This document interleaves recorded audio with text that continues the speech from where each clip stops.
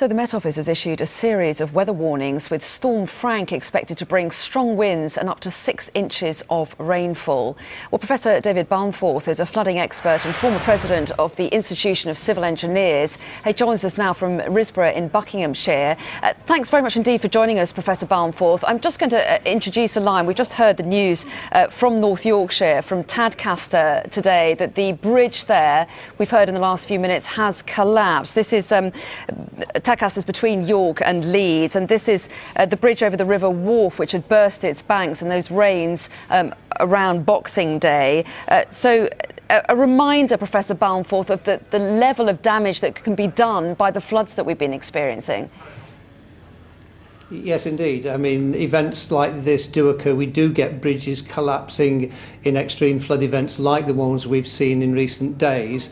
And it's a reminder to us just how vulnerable our communities are to floodwater and why we need to take these events so seriously. Well, that's right. And nationally, to what extent would you say that our flood defences are falling short? Just how inadequate do you think they are?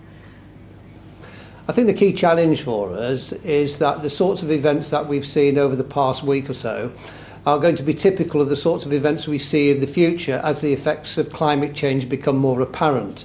And we certainly need to be investing more in flood defences in the future than we've done in the past. And we also need to be investing in the communities themselves as well as that.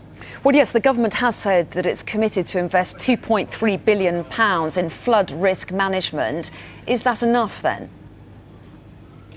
I think where we're missing out is in not helping communities to prepare for flooding, in not helping them to flood-proof their homes and businesses, and in particular in not protecting critical infrastructure from flooding.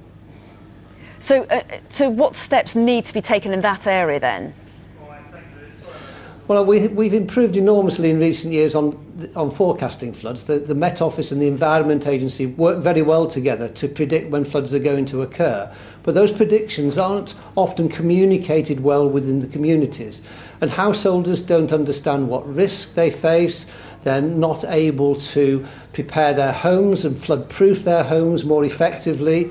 Businesses become vulnerable to floodwater when they don't necessarily have to be so vulnerable.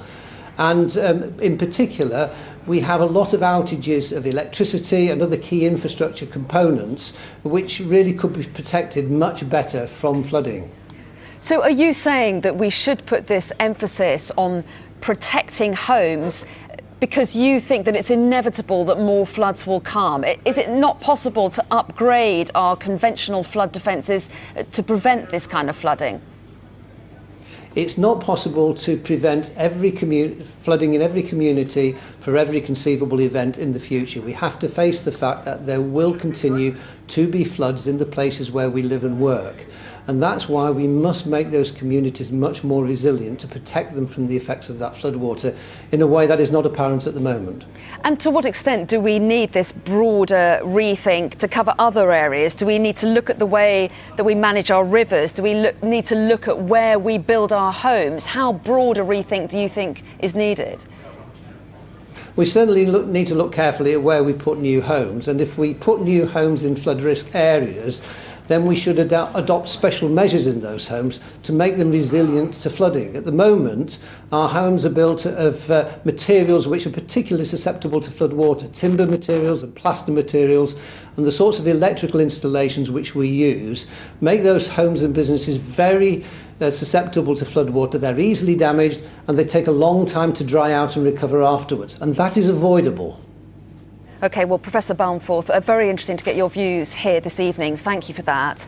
And as I was just introducing Professor Balmforth there, I mentioned this news that part of this very old bridge, this ancient bridge in the centre of Tadcaster in North Yorkshire, has indeed collapsed into the River Wharfe. You can see there some of those moving pictures that we've just got in of that happening.